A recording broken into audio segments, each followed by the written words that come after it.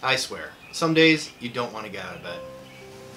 And today, one of those days. But you have to get up and you gotta get moving and get out of bed, regardless of how you're feeling. But you have to get out of bed and get moving. I don't want to miss a single moment. But unfortunately, that's been happening a lot lately. Way more than I would like. And it's all because of my back. And even now, as I shoot this, I'm in a ton of pain. It's ridiculous. I can barely stand up. And unfortunately, it's gotten a lot worse.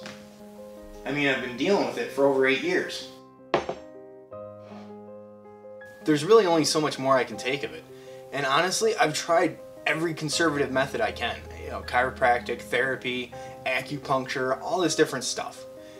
Things have helped. Things have helped me maintain a certain level of pain, but nothing has fixed it. And unfortunately, in the past year, it's gotten a lot worse. It's a little hard to tell, but right here I have a loss of muscle mass. Over here I have loss of muscle mass. And in all honesty, that's as much as I can move my foot. And I'm supposed to be able to move it this much. So when I walk, I gotta lift my leg up super high, otherwise my foot's dragging, I'm tripping and falling like crazy. This is getting ridiculous, aside from all the pain that I'm in. I mean, I'm absolutely tired of literally living on the floor. Crawling around on the floor because it's too difficult to walk, it hurts too much to walk. Sleeping on the floor on a mattress topper or something because I'm up all night tossing and turning. I can't sleep. I'm sleeping like maybe 2 to 3 hours a night in constant pain. I'm tired of it. I can't deal with it anymore. I don't know what my options are. The only thing I could do is talk to a surgeon again and see what they say, especially with this dropped foot going on. And really, what is the outcome of that? Is it permanent? I don't know. I hope it's not. So the pain generally starts in my low back.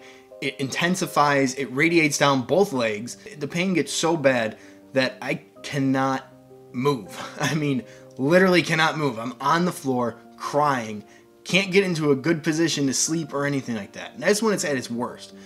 It eventually, months later, gets down to a point where I can tolerate it to a point, but I can't walk to get to my mailbox. I can't stand or sit for more than 10 minutes, if that. I can't take my kids outside and stand out there and watch them play because I'm dying. I just want to get my life back. I want to be able to do the things I used to be able to do. I don't want to be held back. I don't want to be limited. I don't want to have an excuse. I just want to do it. It's been emotionally draining. It's been physically draining. I'm at the end. I really am.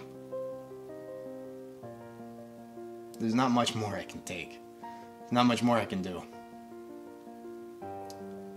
And thinking about it and dealing with it 24/7, dealing with the pain for so long, this has affected so much my life. Never would have thought. It's completely insane. Never would have thought. You know, it's much more than, oh, I worked out today and I have a sore back or something like that. It's debilitating. Absolutely is. It's relentless. It won't stop. And even if I have surgery, there's no guarantee that the disc won't re-herniate again. And with my luck, that's probably what's going to happen. And yeah, whatever, positive thinking and all that aside, I gotta be realistic and realize that I have how many years left in my life that, you know, hopefully I have left. Something's gonna happen in that amount of time. It could be anything. I mean, I've sneezed before and I've been out of commission for months. I've coughed and been out of commission for months. Something as stupid as that can cause so much pain. It's unbelievable. It's life-changing, to say the least. I just want to be able to be there for my kids. You know, I don't want to give my son an excuse anymore. Like, no, I can't go play catch with you because I can't stand up, or if I don't catch it, I can't pick the ball up.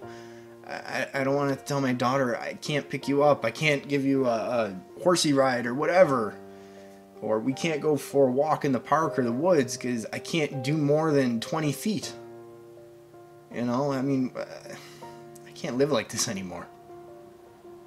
Something has to change. All I can say is take this video or this vlog, whatever you want to call it, take it for what it is. And if you're suffering with pain like this, if you're suffering with any kind of pain, whether it's worse, whether it's better, whether it's back pain, leg pain, neck pain, whatever it is, just realize you are the one that is suffering. You're the one that has to go through this. You're the one that has to live with this. You're the only one that can make the decision to make some sort of change, whatever that is. And also realize everyone around you, those closest to you, are suffering too. Think about it from their perspective. How hard it must be to watch you go through this, to not be able to do anything for you, to not be able to help you in any way. Think about what they're going through, how helpless they feel. I'm sorry for putting everyone through that. I'm sorry for putting my family through that. I don't know what the next step is. I don't know what the solution is. I'm just trying to deal with it day to day, minute by minute. And if you're not suffering in any way, but you know someone that is, share this video with them. Talk to them. I don't like to talk. I'm very quiet. I'm very private. Maybe you can make their day just a little bit better. Maybe you can make them smile, and maybe that will help them. And maybe just talking with them will just help them make the decisions they need to make these tough decisions. I don't know what the answer is. Hopefully we can find them together.